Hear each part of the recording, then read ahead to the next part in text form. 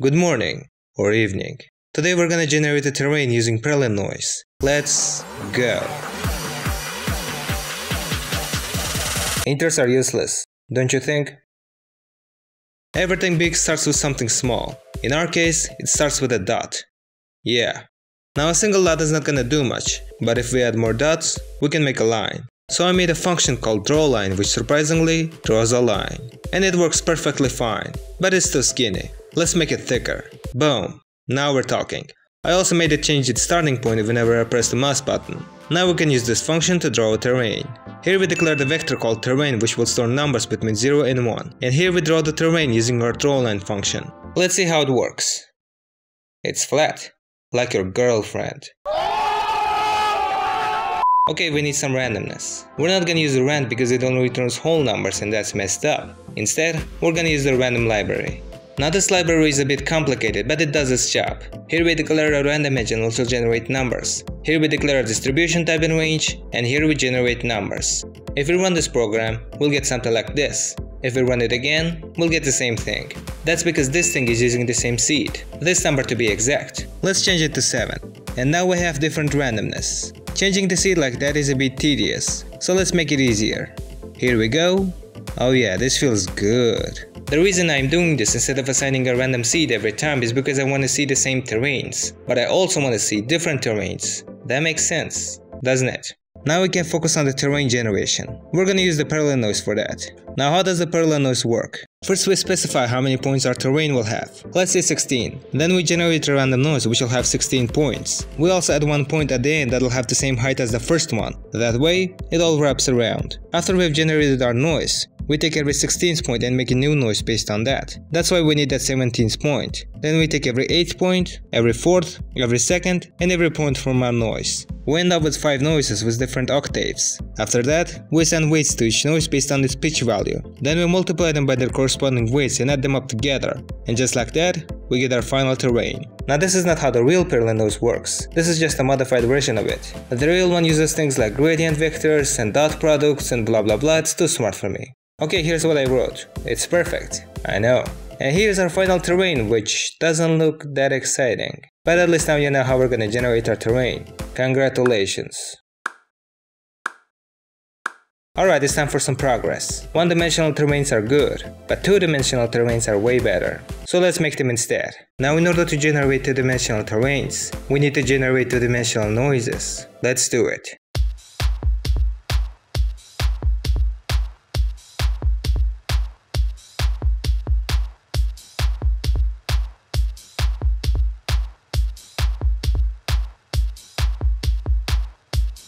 Okay, let's see if it works.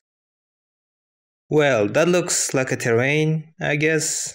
Currently I'm using the nearest neighbor interpolation, and that's wrong. We need to use something better, like Billionaire Interpolation. After reading how Billionaire Interpolation works and realizing that I should have paid attention in a math class, I decided to make my own algorithm. Here's how it works. We take the input image and upscale it by 2. Then we take these two pixels and find the average between them.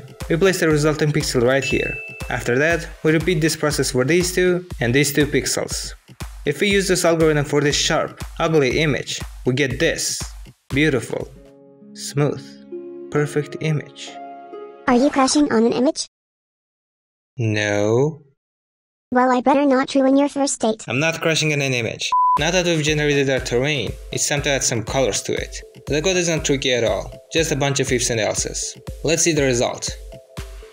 Now this looks amazing, but you may notice that the mountains are generated too frequently and too big. Why? That's because the Perlin noise is generating terrains like this, but what we really want is for it to generate terrains like this. So how do we do it? We just raise every cell's value to the 4th power. Now this may look good, but if we generate more terrains, we can see some bad patterns. The reason for this is that my upscaling algorithm takes this image and returns this. Now this looks awful. We have to use something better. I decided to use the Cubic Interpolation. Now I'm not gonna explain to you how it works, because I don't know how it works myself. I just did what this page told me to do, and somehow it worked. Yay! Now instead of this, we're getting this. Let's use it for our terrain. Now this looks a lot better. Remember one wise and a very attractive man said, "It all wraps around." Let's see if it's true. Wow, It is true. Okay, this map is too pixelated. Let's increase the map size. Hit the music.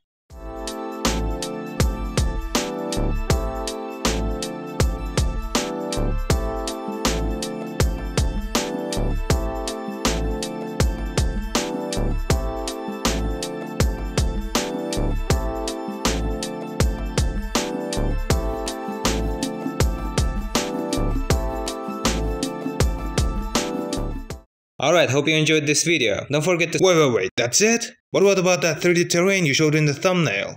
Oh, that was just a clickbait. You know, to lure some viewers. Okay, fine. Now I'm not gonna load up in GL just for the sake of this video.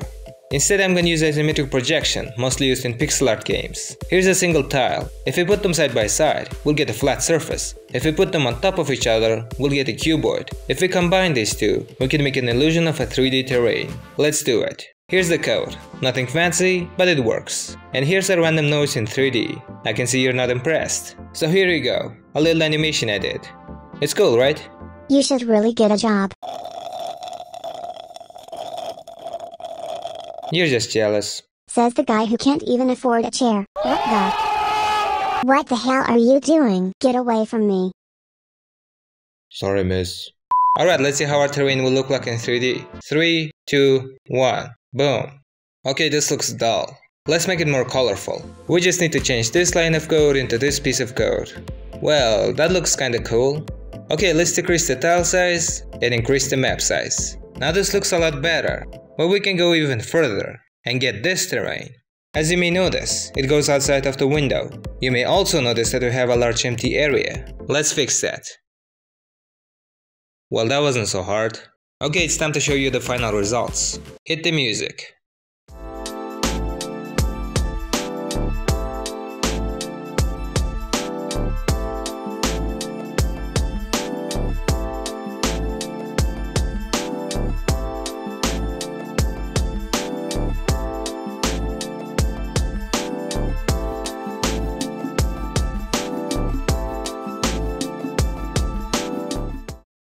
I think we can end this video here. Thanks for watching. Like to show me your support, subscribe if you want to see more. Penguin.